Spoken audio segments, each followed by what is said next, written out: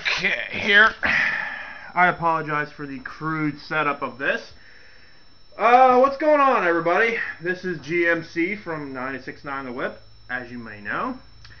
I'm going to try something a little different here. Dog has kind of contributed so much to the YouTube channel, so I figured why not do something special too. He does all this technology stuff, all of his concert videos, so I'm gonna try something a little different. As many people know, I am, or was, kind of a wrestling fan. Kind of. I watch wrestling. And already they're thinking, oh my god, you watched that? I liked it. And I say I liked it because it has gotten really bad lately. I mean, really, really terrible. But what I'm going to do is just like a series of my own personal experiences with wrestling, because I think the general consensus is that wrestling at its core is completely stupid. I mean, really fucking bad in terms of just storylines and just the thought of wrestling. If this was like a real life thing, that if like wrestling exists in a world on its own. You know, there are rules, certain rules apply for real life, and then there's certain rules for wrestling, and I'll get into that, but really the first thing I want to talk about was a particular storyline that is just unreal.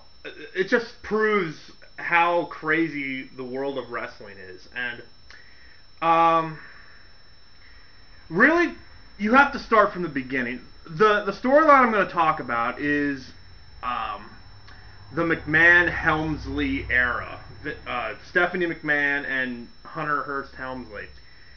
And like I said, when you really, to find out what you need to do, you need to go back to the beginning. So, long story short, you had Stephanie McMahon, who was not a normal character on the show, a regular character.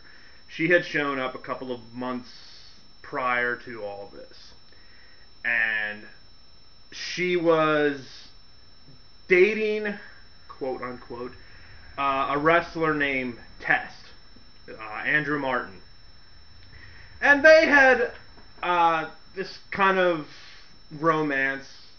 It just kind of blossomed out of nowhere. One day, they're just dating, which is weird. But anyway, they go through a series of matches, which I'll get into some other time, because the bottom line, Stephanie McMahon and Tess decide they're going to get married. They have known each other for approximately 23 minutes, give or take. This is a very whirlwind romance. And Tess is like, Steph, will you marry me? And she's like, yes, of course I'll marry you, because you're just so big and strong. And then, God, I forget, I think it's the British Bulldog, who, he has a problem with Vince McMahon. Vince being the god of the promoting world of wrestling. And so, Vince, he's having an argument with Vince. So, the Bulldog's about here, Vince is here, Stephanie McMahon is kind of over in the corner, on the phone, or just out of the way, or she's doing something. I think she's just standing there. And the Bulldog says, like, I have a problem with you, Vince. And Vince is like, I don't care. Get out. I honestly don't know the reason why. What the hell is that? And so the bulldog, he grabs, I think it's either a chair or a trash can, and he just hurls it towards Stephanie McMahon's direction. And you hear this bang! And suddenly Vince is like, "Oh my God, Stephanie! Oh my God!" The camera cuts, and Stephanie McMahon is just like that. She's dead. Dead to the world. Now, my first question would be, like, what was Stephanie doing there? Was she,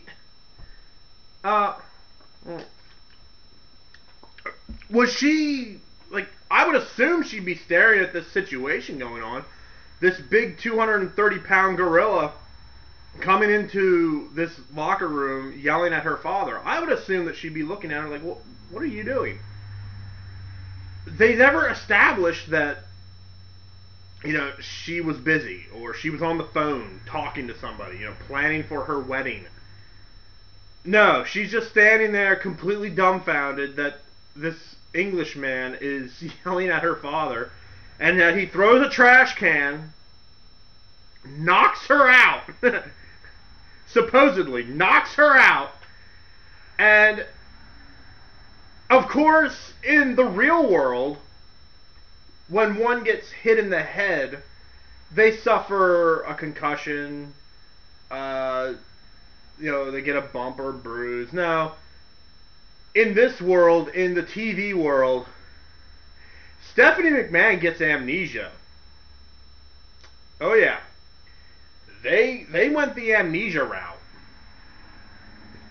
And so she doesn't remember a thing about Test. She's like, Andrew. She calls him Andrew. Andrew, I don't remember our love. I don't remember you. I'm doing it far more justice, but Stephanie McMahon cannot act to save her life. Literally, when she first came on screen, I think she's gotten better, but when she first came on screen, it was literally like she was reading her lines off of a cue card. Like, at any time when she was reading her lines, I was fully expecting her to be, Andrew, I've forgotten our love. I don't remember. Turn card over. Oh, wait, I wasn't supposed to read that, was I? Oh, my God. But somehow, instead of just knocking her in the head again, which they probably should have, suddenly Stephanie McMahon just remembers. One day she just ups and remembers everything. And so she comes out to the ring. She calls Test out. She's like, Test, I remember it all. Will you marry me? And of course, Test is like, of course I will, Steph. I love you. Yeah, this romance, though I have to admit, Test and Stephanie McMahon, way more romantic than Edward Cullen and Bella Swan. I think toast and butter would be a better pairing than Bella and Edward. Anyway, they decide to have the wedding. And of course, instead of doing it in a church or doing it in like a regular setting, no, they're going to have it live on Raw. Okay. Here's the problem. When you look back at the history of all weddings ever done on TV, and I'm talking wrestling, I'm talking soap operas, I'm talking everything. When has a wedding ever gone right? And the answer would be nothing. Zero. Never. Never has a wedding been broadcast on television gone right. And I'm not including the royal wedding. I don't give a shit about that. Okay, but here's the problem. Before his wedding, Vince McMahon decides to give Test a surprise. He says, Test, you're going to be my future son-in-law. So what I'm going to do is I'm going to give you a match. Yeah, don't worry about those wedding jitters. We're going to give you a match tonight. And you're going to wrestle. And then you're going to marry my daughter. And, oh wow. So Test has a match. I totally forget who it's with. I don't want to say it's Triple H. It could have been. I honestly don't remember. But Test wrestles a match before his wedding. That would be the equivalent of somebody going dirt biking before their wedding, or like going on a dirt bike race and then going straight to the wedding, like not even having time to shower or get cleaned up. Like they're in their gear, they're riding their dirt bike, and then suddenly they just get up and go to their wedding. Like, that's pretty much what it is. And so, throughout the episode of Raw, they show Stephanie McMahon, and she had her bridal shower the night before, I believe. And they just show this clip of, like, yesterday she had her bridal shower. She went to this really posh hotel room. She had her friends there, and she walks up to the bar, gets a drink. The bartender's like, you know, I'm here to serve you, Miss McMahon. Congratulations on your thing. Remember that. And so they set up the ring. And if you've never seen a wedding on Raw, they take the ropes off of one side of the ring, and that's going to be where they come in at. And they have everything set up. They have a white sheet down over the ring. They have the pedestal where the preacher stands. They have the archway. They have everything set up. It's beautiful. And so the ushers, the groomsmen, ironically enough, are the Hardy Boys, Matt and Jeff, and I think Edge and Christian, which is really weird. And they're down there. They're leading Stephanie McMahon's bridesmaids down, and suddenly Test's music comes on, and right away you're thinking, okay, this is awesome. Because Test comes down to his theme music to his wedding. He just had a wrestling match, and now he is coming down to the ring with his theme music. Okay, you know what? I'm going to say it right now. I want theme music if I ever get married. If I ever decide to get married, I want theme music. I don't know what I want yet, but I want theme music. Because he comes sauntering down, he's with his ring music. I even think he gets up on the ropes and like does something like that. I don't know. And so Vince leads Stephanie down to the ring, and they do the whole marriage wedding thing, and I mean this goes on for 20 minutes. Damn near 20 minutes.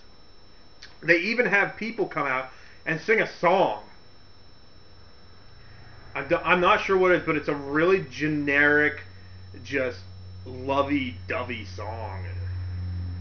And, I think they actually used the same song that the Macho Man and Elizabeth used when they got married at SummerSlam. I'm fairly sure they used the exact same thing. Wow. But this gets better.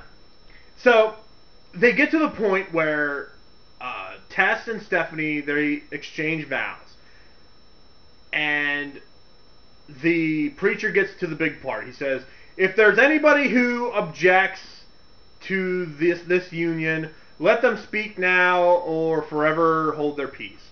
And of course, all 20,000 people in the arena are just screaming like, no, don't do it, Tess. Think of the children. No, what are you doing? Come on, you have your whole life away from you. When can we see wrestling? I thought this was a wrestling show. I'm turning to WCW right now.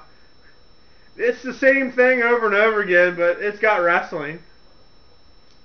And so they get to, they go through that, and of course nobody apparently is listening to the crowd. Who cares? And suddenly the preacher's like, so by the power vested in me and by the state of blah blah blah, suddenly Triple H's music starts. And it's not his current music. It's his old one that goes like, it's my time! It's my time! And now beforehand, I forgot to mention this. Beforehand, Vince McMahon had given all of his wrestlers a warning that if you are not invited to this wedding and you show up, you will be fired on the spot. So Triple H comes out onto the ramp, and immediately the announcers are thinking, like, what is he doing? Didn't he hear Vince McMahon? Like, he's gonna be fired. Like, I don't understand this at all. And Triple H just has that shit-eating grin that he always has. And he's like, Vince, I know what you said. I know that you said if anybody that's not invited shows up, they're going to be fired. But I really think you should see this. And they cut to this video footage. Like on this handheld camera. Triple H is driving around Las Vegas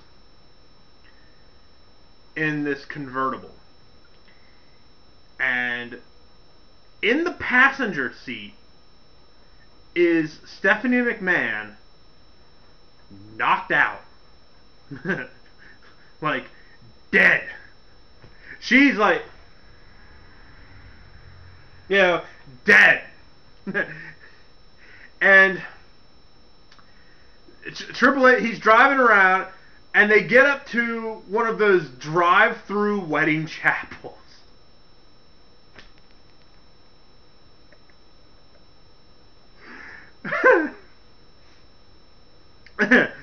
So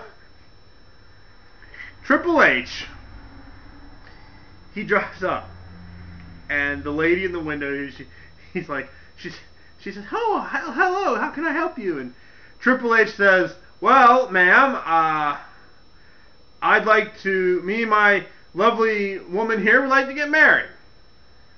And she's like, "Oh, okay, well, we can do that." At this time, she's still dead. Stephanie is still dead. And she says, like, we are gathered here in Vegas to join this man and woman. And even Triple H is like, okay, can we just hurry this shit along? Like, I have things to do. Like, we are anxious to get our honeymoon started. And she says, like, all right, well, repeat after me. Like, do you take this woman to be your love? And Triple H says, I'm here, aren't I? I'm here right now. Why not? And she says, Stephanie, do you take this man to be your lawfully wedded husband. And in the worst pantomime ever, Triple H just kind of turns his head and he's like, yes, I do. And the woman, not even stopping, not even one time saying, okay, there might be something wrong here. She just goes with it. She's like, I don't care. Like, I don't care. I'm getting paid one way or another. So she's like, okay, repeat after me. I, Stephanie, take you, Hunter. And he's like, I, Stephanie, take you, Hunter. He just keeps pantomiming this stuff. And finally, she's like, and the power vested in me by the state of Las Vegas, Nevada, I pronounce you man and wife. And he's like, you may kiss your bride. And he like kisses her hand. And he's like, all right, man, help me get the stuff out of the trunk. And he grabs the camera. And here they show who the cameraman is. Pardon me. And here it's the bartender. The guy that was serving Stephanie her drinks all night. So we are to assume that said bartender slipped Stephanie McMahon a Mickey. And I don't mean the mouse. So, if I'm going to use this term a lot in these videos, but let's go into kayfabe land. And if you don't know what kayfabe is, it's kind of like an insider's term for pretty much thinking that it's all real.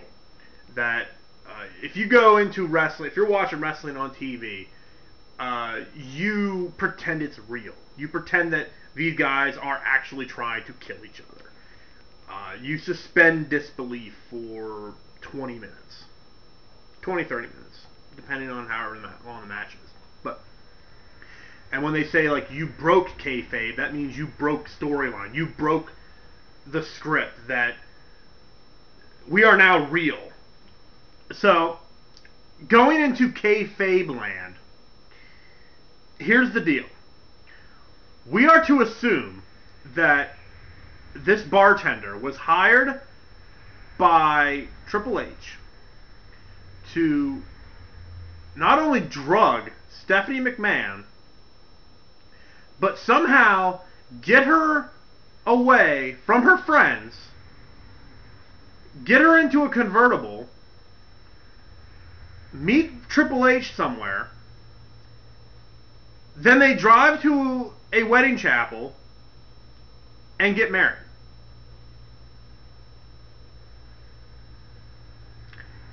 Okay. Two things. One, how did the bartender get Stephanie McMahon away from her friends? Because I've been to bachelor parties, and if they're anything like bridal showers, they go on pretty much all night. So the bartender would have had to drug the other girls in order to get Stephanie McMahon out of the room. Because I assume that her friends would not be stupid enough to allow Stephanie to just leave with this total stranger. That they would say, oh my God, Steph, she's passed out. And the bartender's like, that's cool, I'll get her. I'll take care of her. And her friends would say, oh, okay, let's get back to drinking, girls. Woo! I assume that they're better friends than that. Two, how did he get Stephanie McMahon from the hotel room, assuming that he got away from her friends?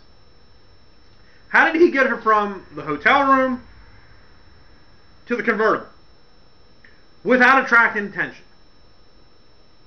again, we must assume that this place is the most trusting place in the entire world, that they would not think anything of a man carrying a woman near death, passed out, drunk, and not question it. I'm just going to go with that. And we will move on. So, they tie like the traditional cans on a string to the car. And Triple H, he's leaning back, he's got Steph around his arm, and he's like, here, get a shot of the new Mr. and Mrs. Hunter Hearst Helmsley. Oh yeah. And they drive away. And the footage cuts back to the live crowd, the live taping.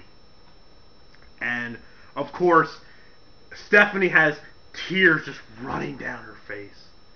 And Test is like, oh my god. Oh my god. I just watched Triple H drug my future wife and marry her in Vegas. This is the stupidest thing I've ever seen in my life. He literally had that face. He's like, oh my god. I can't believe what I just saw.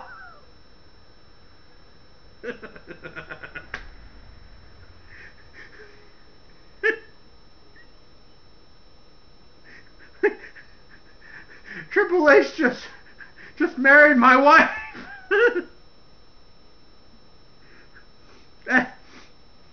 And they cut away to Triple H, and now he has his ring on, his ring finger. He has the wedding ring, and he's like, oh, by the way, Dad, like, I know it's probably on your mind, but like, I'm sure you're probably wondering, not did we, but how many times did we consummate the marriage?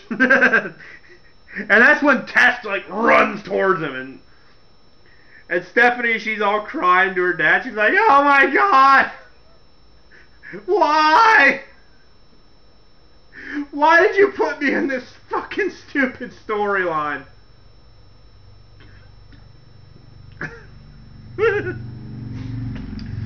And this is the thing, and I'm gonna bring this up in a future episode. Again, the rules of wrestling, the rules in the wrestling world are completely different from real life. Because if this shit actually went down, you could probably get it annulled. Because you could have the tape right there. You say, well, I was not of sound mind and body when I married this. It's clearly obvious I was drunk. I was passed out. I did not say I do. And the judge could look at the tape, look at Triple H, look at Stephanie, look at the tape, and say, you know what? You're right. Case dismissed. Marriage nulled. But no. In the wrestling world, when you have a grievance with someone, you don't pursue legal action. You have a wrestling match. So, but this is the funniest part. I think Test, who was supposed to marry Triple H, or not I'm sorry, Steph. Test was supposed to marry Stephanie, and they just abandoned it. They completely abandoned the whole thing. Like Steph says, I'm really sorry. I know you won't forgive me, and Tess is like, well, yeah, I guess we're done. No, what do you mean?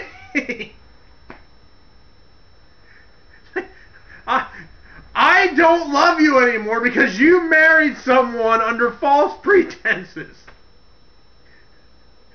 That makes no sense. But it's funny because I think at the next pay-per-view, I think it was New Year's Revolution, Triple H has a match with Vince McMahon. It's actually like a street fight. And if Vince wins, the marriage to Stephanie is annulled. And of course, that's when Stephanie turns on Vince McMahon. Actually, she does, like, not right away. Like, she has something. I think it's like a lead pipe or something. And Triple H grabs the pipe from her and he hits Vince McMahon with it and pins him. And he looks over at Steph, and Steph's like, oh no, the big gorilla's coming towards me. And all of a sudden she's like, oh yeah, they pulled off the master plan, and so begins the McMahon-Helmsley era. But my question is, why wasn't Test in this match? I think it would have made more sense to have the man whose wife you had stolen be in the match. Unless they didn't think Test was worthy enough to be in a main event. I don't know. So, yeah, then after, like I said, after that, the McMahon-Helmsley era began because now they were officially married. And yeah. So I think if there's a lesson to be learned in all this particular storyline is don't get married when you're on a wrestling show, because it won't end well. You'll either find out that the woman you were supposed to marry was married in a 24-hour wedding chapel, drive-through wedding chapel. What else? Like, she'll leave you at the altar, or somebody will attack you and beat you up during your wedding. I've never seen a wedding on wrestling end well.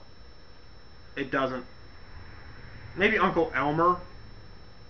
I think Uncle Elmer might have done it a little better. I don't know. But this, like, the more I thought about it, the more crazier it was, man. It's just proof that really they say anything can happen in the world, in world wrestling entertainment. Well, I think anything can happen in wrestling, because that's not even the funniest one.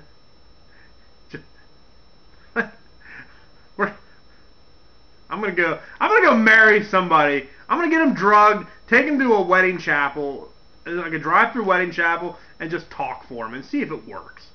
You know, they didn't even need marriage light. They didn't even need a license to do this shit. So, oh, pardon me. I feel like I've been doing brew reviews. So, that's my first episode of what I'm gonna, I call it WTF, for what the fuck. Because a lot of these situations make you say that.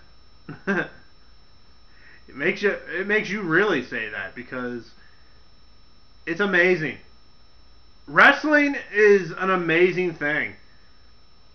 It's stupid, completely nonsensical, but my God, it gives you a laugh. And I guess that's the reason why you watch it. It's not as good as it used to be, by any stretch, but, you know, I've got enough memories in my head to really do some good ones. So,